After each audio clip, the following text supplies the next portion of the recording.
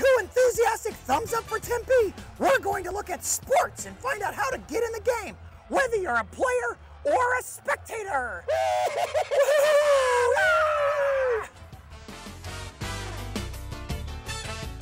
Tempe is right in the middle of all the Cactus League spring training baseball action, and Tempe Diablo Stadium is the spring home to the Los Angeles Angels of Anaheim. We're out of here! Tempe hosts tons of events and competitions, including 2 of the biggest races in the country, the Ford Ironman Arizona and the PF Chang's Rock and Roll Arizona Marathon and Half Marathon. I haven't worked this hard since I went out for thumb wrestling in high school. At the marina at Tempe Town Lake, you can go sailing or take out a pedal boat. The lake even hosts national rowing competitions. We tried to take one of the skulls out of the Tempe Town Lake, but we couldn't hold on to the oars.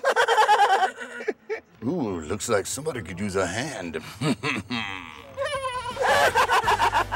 There are miles of hiking and biking trails throughout Tempe, including here through the desert beauty of Papago Park.